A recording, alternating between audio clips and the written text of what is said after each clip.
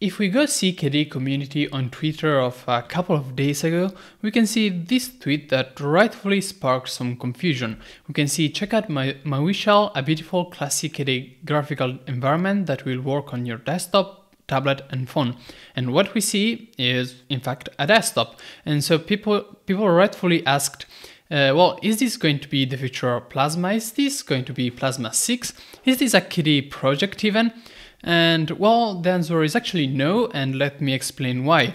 And it's very rightful that there is some confusion on this, because KDE has this Maui Kit project, and which is basically a set of widgets that apps can use to build, apps or even desktops.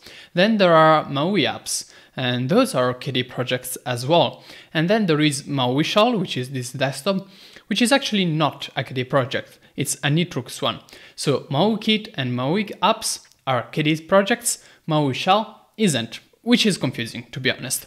Even like the promotion group, when this tweet went out, didn't have this whole idea clear.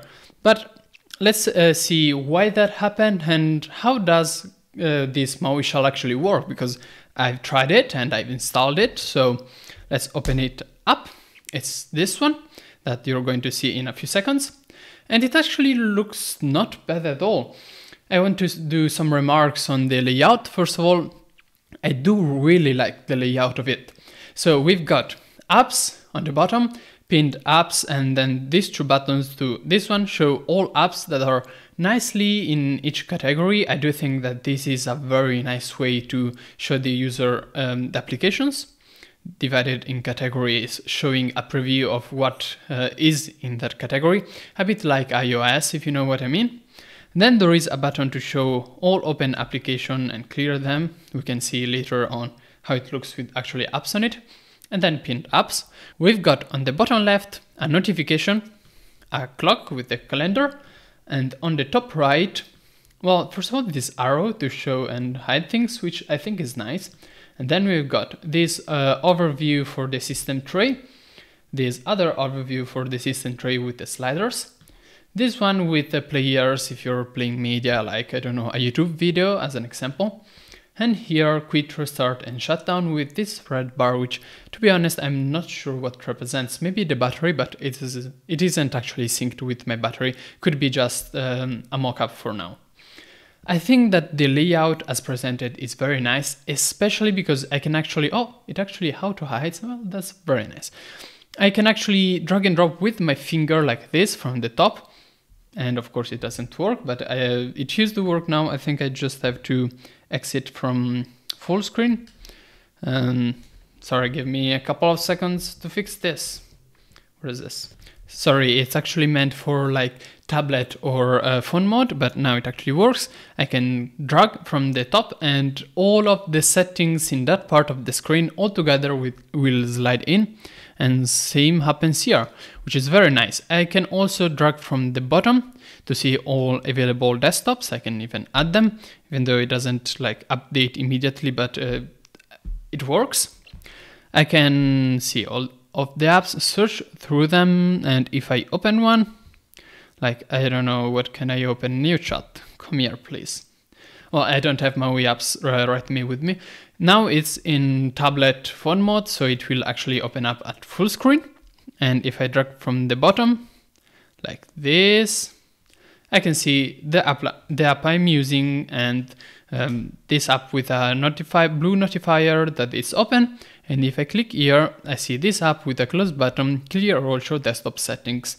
I think that, to be honest, this particular screen is the least convincing, but apart from that one, it all looks very nice. And I fully agree with many design decisions that were made. I personally absolutely love this top right overview of what's going on. Let me get back to full screen. This one, I think it's super nice. Okay, I managed to, I need to drag actually with now it works. Nice. You got like the Wi-Fi, and you press here, you can see all of the networks, the Bluetooth. If you press here, all of the Bluetooths. Here settings, this actually changes night mode, but right now it's in alpha stage, so it doesn't work, but you don't expect projects to actually work 100% on alpha stage.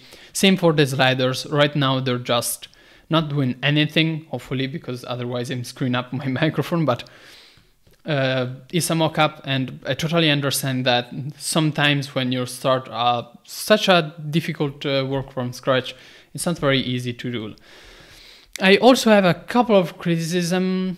Well, first of all, I gotta say that this bottom bar on desktop mode always shown is a bit too much, maybe.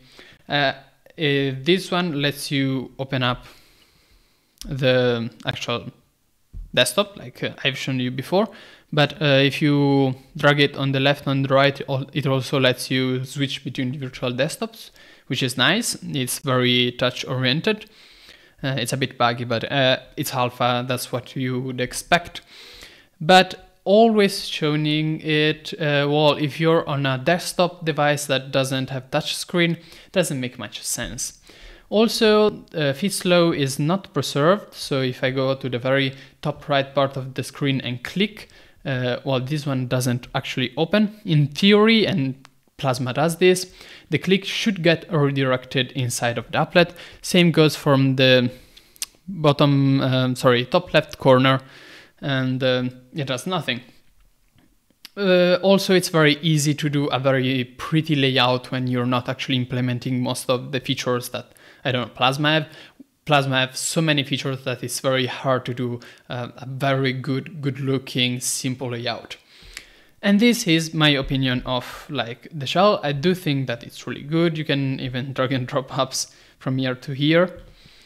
It's very nice. How did we get into this situation where there is this shell, which is called the Maui shell, which is not part of KDE, whereas Maui Kit is? What happened? Well, it's not very clear to me either, to be honest.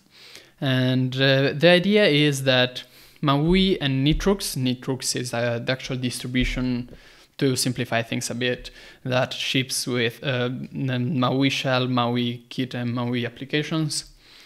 Well, they are close to KDE, but they don't always want to be part of KDE in some things. So I'm very happy that Maui apps are part of KDE, but I also see why something like a shell, which would be a direct competitor of Plasma, if we want to put it that way, wouldn't be part of KDE. However, KDE actually already has another shell other than Plasma. I don't remember the name, but KDE actually has 2 desktops already. I think the other one, I don't remember the name. It's one that refuses to use QML and just Qt widgets, I think, if I remember correctly. And this for sure will not replace Plasma. Probably won't influence the development of Plasma either, simply because this is code-wise rather different from Plasma. It bases itself on another kit, which is Maui Kit. Plasma isn't based on Maui Kit, but different components. And also the ideas, although I like them, I like this whole thingy, they're good, and but they're very different from what Plasma is doing, so I don't know how much inspiration we can take out of it. However, and let me close this, one thing that I would like to do is implementing that nice dragging from the panel brings up the full representation of applets inside of it. So if I start dragging from bottom right or bottom left, well, if I drag from bottom left, I would expect kickoff to pop up, whereas bottom right, I would expect like the system tree and the calendar. I think that could be a good idea. Of course, one needs to see if it's easy to implement, and if so, actually do it. And that was actually all for the video, so thanks for watching. I hope I cleared up a bit the situation with this Maui shell. And honestly, let me know what do you think of it, because well, it really looks nice on the screenshots and stuff, and I think it has some potential. Of course, personally, I will continue using Plasma, but that makes sense since Maui shell is in the very stages of development. But it's very nice. It adapts nicely to being both a tablet and phone or desktop shell without even like restarting it or using a different anything. It just works, which is super nice. And I like it. I honestly think it's a good project. So let me know your thoughts and see you tomorrow.